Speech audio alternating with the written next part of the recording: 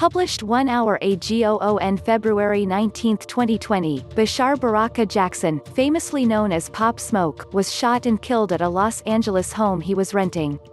A year later, his influence on hip-hop, particularly in his native Brooklyn, remains large, and questions surrounding his death continue to loom. Authorities claim 1 year ago today, 4 men broke into a Hollywood Hills home the rapper was staying at and shot him during the commission of a robbery. He was later transported to a local hospital, where he died.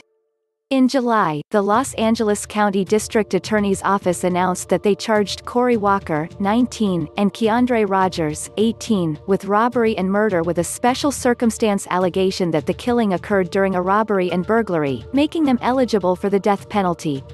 Additionally, 2 other defendants, both minors, were each charged with 1 count of murder and robbery in juvenile court.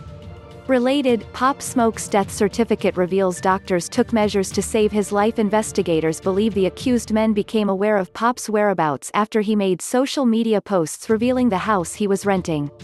In late August, a pre-trial hearing took place for Walker and Rogers.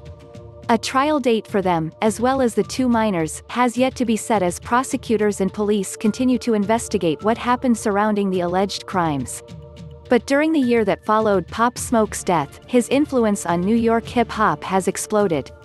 He had just come off of releasing a commercially successful hit with Dior and a follow-up to his debut mixtape with Meet the Woo 2 less than 2 weeks before he was killed. In July, Pop Smoke's debut album Shoot for the Stars, Aim for the Moon was released via Victor Worldwide and Republic Records.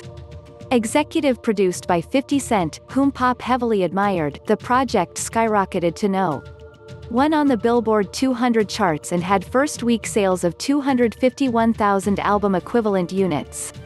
The LP features some of hip-hop's biggest current stars, including DaBaby, Lil Baby, Quavo, Future, Roddy Ricch, and more, as well as other New York drill artists. Related, tributes pour in for Pop Smoke on what would have been his 21st birthday. The influence from Shoot for the Stars, Aim for the Moon, as well as Pop's previous 2 mixtapes, helped bring to light an already burgeoning drill scene in the Big Apple. Frequent collaborators Lil TJ and Fivio Foreign dropped the successful hits F.N. and Big Drip respectfully, and other artists like Chef G, who many credit as an innovator of New York style drill, saw his fan base heavily grow, among others. Their viral success helped land TJ and Fivio on XXL's 2020 Freshman magazine cover in August. London-born drill producers like Axel Beats and 808 Mellow, also frequent collaborators with Pop Smoke, saw the demand for their beats skyrocket.